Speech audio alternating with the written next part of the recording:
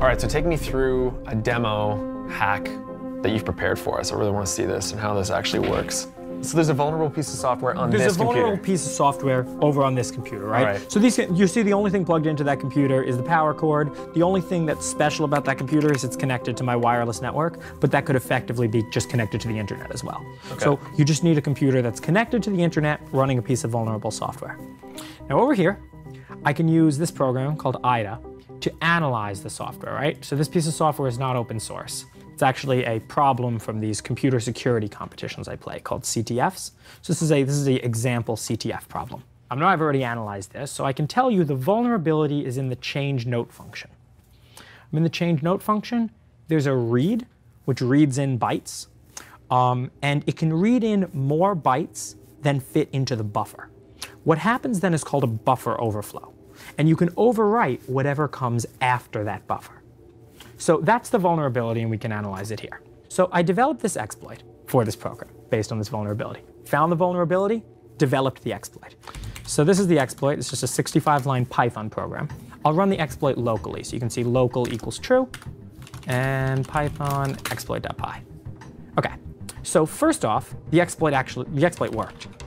So you can see here that I have a shell on this computer because this is local. I'm running the exploit locally. Remember, I'm not exploiting the target yet. When you're developing an exploit, you test it on your machine before you fire it at, whoever you want to exploit. So like I said, the vulnerability is in the change note function, specifically in this read here. And so Kira, these little red lines here, show me that that read was hit twice. Let's look at what actually happened. So this was the buffer that was being read into, and see all those A's there? Yeah. It was overflowed, right? So here is before the buffer overflow. I can scroll down, and that's after the buffer overflow. So I'm telling the thing that I want to shell, and I mess around with the buffers a little bit so that actually gets called. Now we're going to actually target that machine. So I'm going to change local here to be false and rerun the exploit. So I have a shell. See that's over there on Eagle. Now let's bring up a web browser and navigate to geohot.com. Hey, look at that. Let's throw up a calculator. Oh, man. Do you ever do this just to, fuck with your friends? That'd be terrible. No, I only do it on my machines. Exploits are too valuable. I wouldn't want my friends jacking my exploits. So this is what it looks like when someone hacks something like a Sony. If I was actually targeting someone, I wouldn't pop up web browsers letting them know that I'm there. Right. So I can do whatever I want. I have a shell, so I can navigate around their computer, see what's on it, without them even seeing anything. And that's the key. And then I can get persistence as well, which means that even if they reboot their computer, I still have access. So this isn't a sophisticated attack. Nope.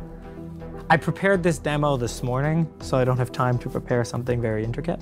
Right. But yeah, so this would not even be like a very practical attack in the real world, right? So most of the time, like you said, people aren't just going on and then putting up terrible YouTube videos. It's like they're going in and then they're just watching. I don't know. I'm not big. For me, like I said, it's about the journey. It's not about the destination. No, but I'm just wondering.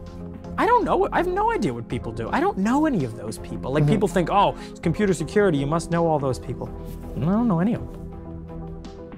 I guess that's part of the fallacy. I mean, yeah, it's part of this like media notion that, oh, he's a hacker and knows how to hack things, so therefore he must have friends and anonymous. No, for me, what it personally means, to be good at this stuff, this is called binary exploitation. This is a small subset of what's known as hacking, and I'm good at it. Right? So one of the things we talked about, another exploit could be used to privilege escalate, to break out of the virtual machine and onto the actual machine. Right, so you're not just gonna be able to do But again, those exploits are worth a lot of money. Right. And if I had any of those exploits, I wouldn't talk about it. Because you'd want to sell it. No. Why wouldn't you then? Talk about it? Yeah. No, it's kind of like how you don't talk about how you got a sniper rifle in your closet, right? Right. Yeah, yeah. So you have sniper rifles in your closet, metaphorically. No. But it sounds cool to say that I might, right?